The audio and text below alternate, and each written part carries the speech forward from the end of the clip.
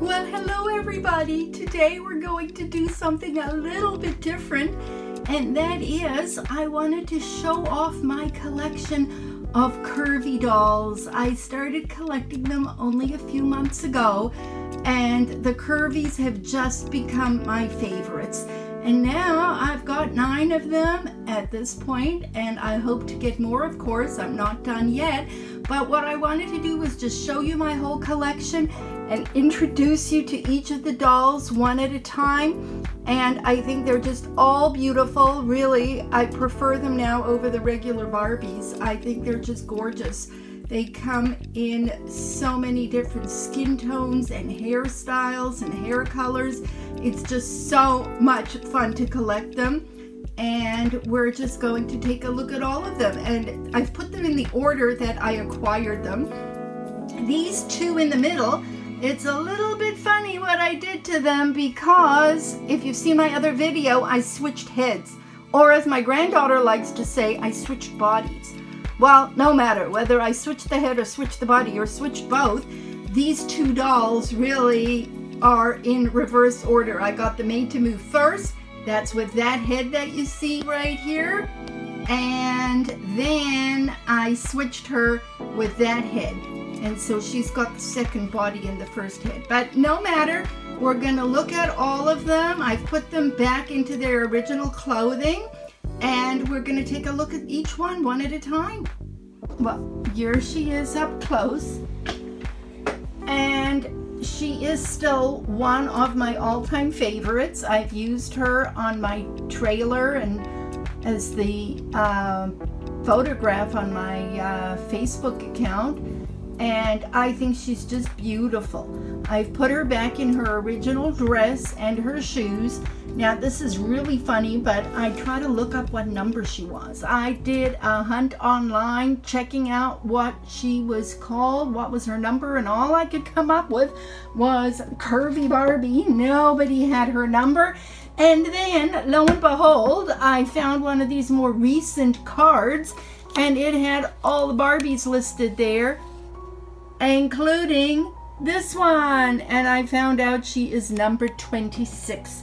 And as you can see, I changed her hairstyle a little bit. I've made it into a high pony and braided it. But other than that, I did put her back into her original dress, which looks like a shirt and skirt, but it's a one-piece dress with the ruffle down the front. I wish they wouldn't put the Curvy Barbies in skirts, but that's what they do most often. So there she was, my very first one, and she's the one that just made me fall in love with Curvies. I still think she's one of the most beautiful dolls. Then the next one that I acquired after her was this one, which is called Doll to Tie-Dye For, because her dress is a tie-dyed print. I've braided her hair as well. It's kind of coming out a bit. She originally didn't have a braid, and I made some tight braids on the side. So that was kind of fun to do, and I think it suits her. She's also really pretty, but I do think the other one's a little prettier. And she's curvy, and she's got actually a high-heeled foot, which is kind of rare because most of them don't. Now, having said that, my first Barbie also had my first Curvy Barbie, that is. She also had the higher heel foot, but they don't seem to be doing it as often anymore. So we'll just set these 2 aside. And then the next one I got was Made to Move. And they call her Made to Move with her auburn hair. And I'm hiding her body because she's got the wrong body on her right now. And I gave her a new hairstyle, lots of little braids all tied up together. And I love this hairstyle. I've left it in her for quite a while. It was hard to do with all these little braids twisted around. And she was in the Made to Move body. So her body looked like this. And of course the yoga outfit with no shoes, because they don't put shoes on the Made to Move dolls. And later on I got the Future is Bright. That's this one. She comes later. and she was in this outfit with that necklace. And they did tie these necklaces down on the dolls because they swing around. They don't quite lay right if they're not tied. They do lay flat if you touch them, but as soon as you move the doll around, the opening swings to the front. So I'm really happy that I switched heads, and if you haven't seen how I did it, I have a whole video that you can watch on how to do it. What I like about this doll is they actually put her in shorts, which is getting away from the skirt, which is good, and she's flat-footed. And of course the Made to Move doll is flexible, so she can wear a high heel or a flat. But I just love the Made to Move now. I was never really crazy for her face. I don't know why. She's pretty, but there's just something about her features that's just not special to me. Whereas this one I think is beautiful.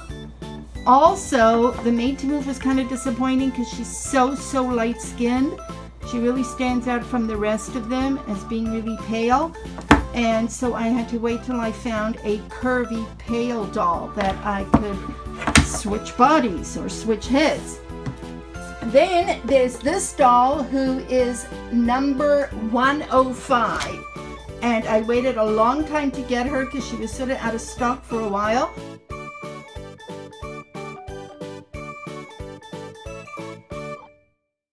She's really pretty. I loved her right from the get-go. And she's also in a flat shoe.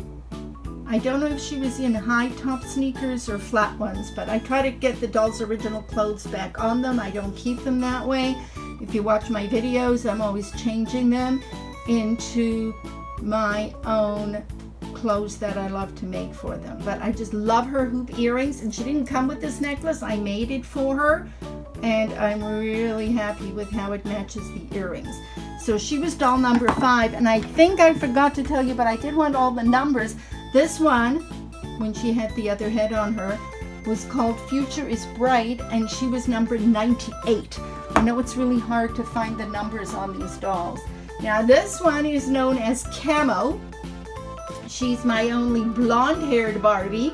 I didn't change her hairstyle yet, so she came with that little braid up on top, and she's got hoop earrings and this cute little camo skirt, and she's also in flat feet with the high top trainers.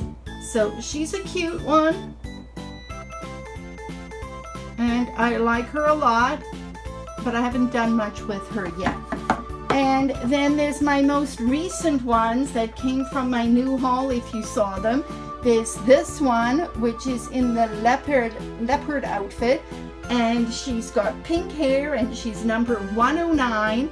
She's actually got a higher heel, so I guess maybe I'm not right about what kind of feet they give them. And if you saw my video on unboxing her, I was surprised to see that she had a dark scalp, but I think they did that to give her a sort of realistic look of having darker roots. And she's got the frills around the top there. And then this really gorgeous one with the platinum blonde hair, really white hair. She's number 63, and I love her dress. It's really silky, really pretty, and she's also in a high heel. Don't see too many high-heeled fancy shoes like this on the Curvies, so that's really nice to have. And that's her original hairstyle as well. I haven't played around with her yet. And then my newest edition was this one, who was a deluxe edition, and she came with these gorgeous sunglasses, and she actually came in 2 different outfits. She's got the same kind of necklace, only in green, and she's really beautiful. She is number 105, and she was in the series, like I said, with the additional outfit. And she's got gorgeous red hair, which is interesting because you can compare the hair color. This one, the Made to Move, is called Made to Move with auburn hair, and I couldn't find a number for her at all. Maybe they don't number the Made to Moves, but if that's auburn hair, to me that's way more blonde. This is what I would call auburn hair. It's way redder than that one. So there you have it, my collection of gorgeous curvies. And we're going to take one last look at all of them. So, oops, that's in the wrong order. I wanted to put them in the order I got them. This was my number one, first one. And then this pretty girl. And then I got the Made to Move and switched her with this one. And then my number 105, my Camo Doll, which is 94. And my pink-haired one, which is 109. My Platinum white-haired blonde, number 63. And my, oh, I said she was 105. She's not. She's number 84. Sorry about that. 105 was this one. I got confused because I wrote down that she had a striped dress, and she has a striped dress, and she has a striped dress. But this one is the deluxe Barbie because she was more money because she had an extra outfit, and she is number 84. And there you have all of them. I hope you love them as much as I do. They're my favorites. I've got a few more in mind that I want to collect, and I'm just hoping to be able to save up the money and get them soon. See you later, everyone. Bye for now. If you enjoyed this video, please hit the subscribe button down below on the side and touch the bell so you'll be notified of all future videos. Thanks for watching. Bye. See you soon.